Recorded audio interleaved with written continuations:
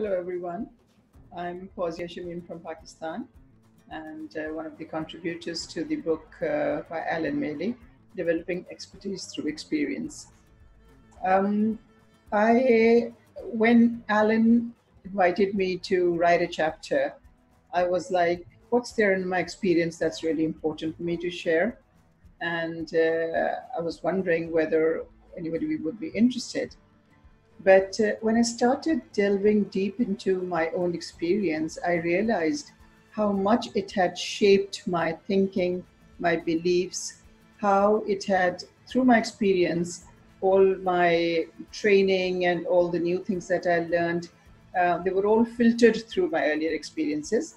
But also, it was very enlightening to know that as I went along with new experiences, which included formal training, I started actually changing, editing, extending, adding to my beliefs, which was a very enriching learning experience. So, what I'd like to share with you is very briefly what are the highlights of my chapter, which I've called Learning to Teach. But before I go on to learning to teach, English is not my first language. I'm from Pakistan, and this is my second language. So I thought I'd start with first what were my experiences of learning English. And because most of us, I think, till and including myself, till we had an opportunity for formal training, which didn't come immediately after I graduated with my master's in literature, but a few years later, all I had to fall back upon was my experience as a language learner. So that was basically my main resource. However, I was not happy with that resource because I felt there's a lot more to learn, and that's when I started getting training opportunities. So in my chapter, I've also sort of taken you, or I've taken the readers through my journey, my trajectory and my development as an ELT professional.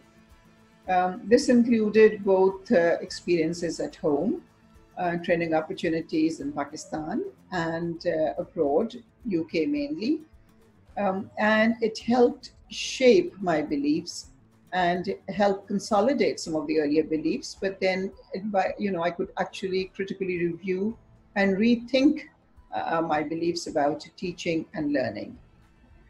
One thing that it helped me do was that I developed the confidence to be able to then say, well, shall we just keep waiting for other people to help us out or do something ourselves? And that led me with a few other colleagues to develop, to actually establish the Society of Pakistan English Language Teachers, which is SPELT. Now I see that, why am I sharing all this with you?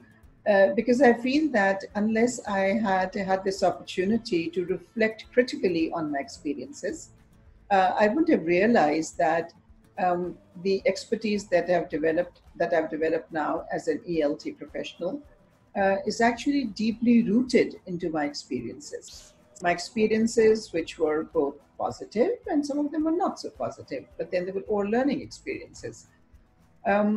Now, when I'm a teacher educator now and have been for several years, but after writing this chapter, I realized that we must include in all our teacher education programs something which allows the participants to critically reflect on their experiences, which will also help them to unpack their beliefs, put everything on the table, and then look at it objectively.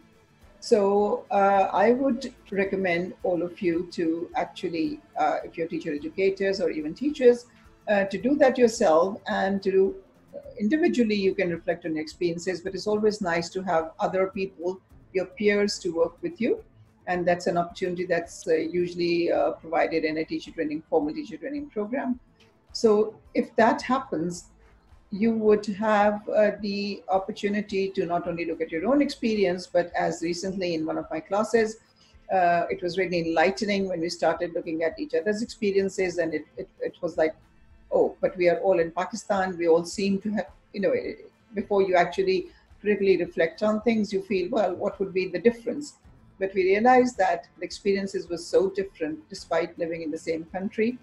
And I think it was an extremely enlightening for the participants to look at, examine, analyze their own and their colleagues' experiences.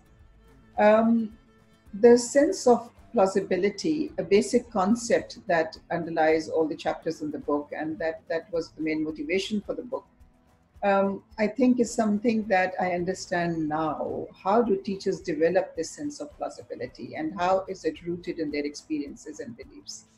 I would recommend that all of you read the book, and hopefully, the journey through other people's experiences will help you, stimulate you to think about your own and to critically reflect on that. Thank you very much.